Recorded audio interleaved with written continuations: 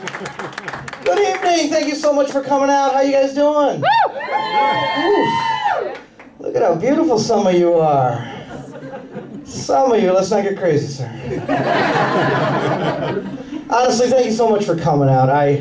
I'm stunned when anyone shows. So Sunday night, kind of cold. This is beautiful. Thank you, thank you, thank you.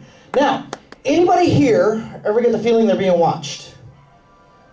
Because I'm kind of getting that right now. You should be getting that too. Yeah. So I've been traveling a lot lately. Last month I got down to New York City, and I had forgotten how incredibly crowded that place is with people from all over the galaxy. Yeah, a lot of freaks, a lot of freaks. I got down there, and I'm pretty sure I saw Darth Vader's girlfriend, right? Covered all in black, walking towards me, breathing heavy, that and then I realized it was an Arab woman having an asthma attack.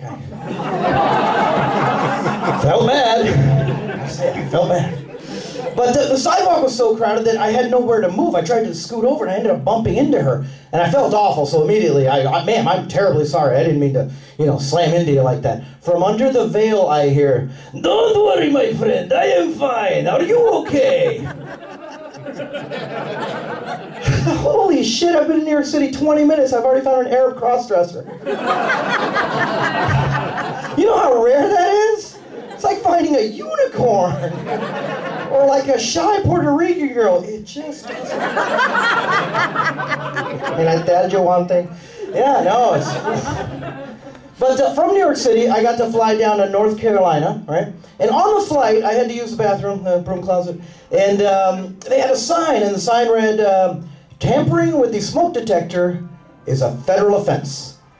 And federal offense? Are you kidding me? Can you imagine being the guy that gets busted for that and has to go into prison and try to make that sound tough, right? And it's not going to work, because those other inmates are going to ask, "So, what you in for, man?"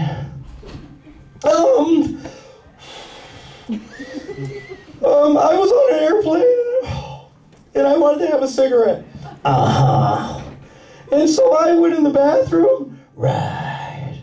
And I saw that they had the battery thing there, and I took the batteries out, and I had a cigarette. And now I'm sitting here with you.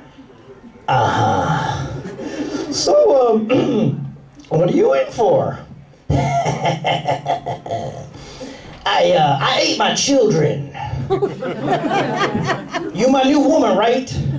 Uh-huh. Sorry, I didn't mean to put that there. Isn't that awful? So what I'm getting at, people, is dating is hard. It's not easy. But no, really.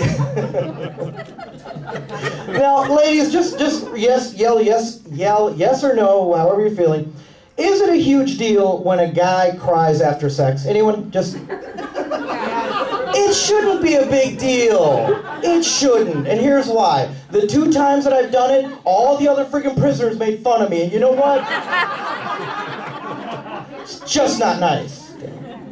But no, they really could change that dating process, couldn't they? It's a little tough. It's not easy to date. I think it should be more like a job interview, where the girl just hands over a resume and the guy starts, interesting. So you cook Asian cuisine. That's very impressive.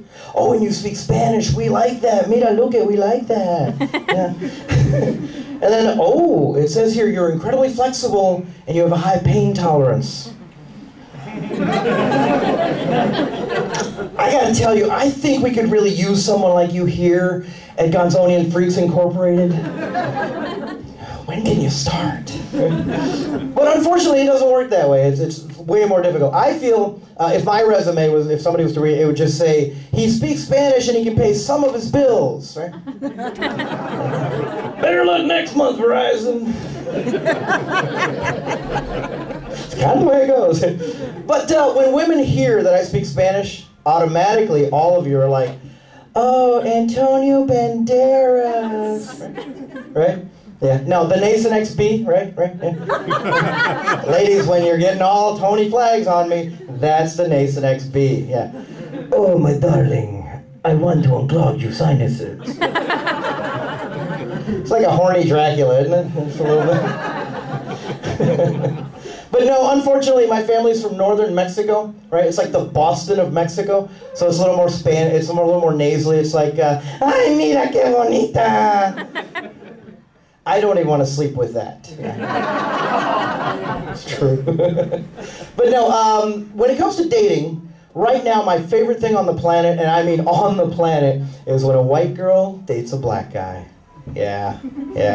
Because inevitably, that little blonde, blue-eyed Bambi will blurt out something ballsy like, "Ah, hell no!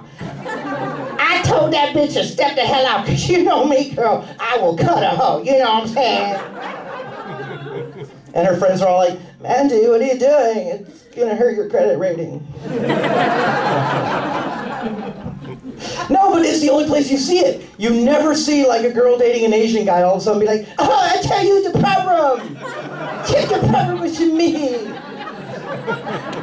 just doesn't happen. You don't see a white girl dating an Indian guy all of a sudden, "Let me tell you, my friend, bullshit. Let's see my girl run around going, "Hey, puto, I don't know what your problem is, but I'm gonna stick you home." Not entirely true. She has said that to me on occasion. So I let her drive that night, yeah.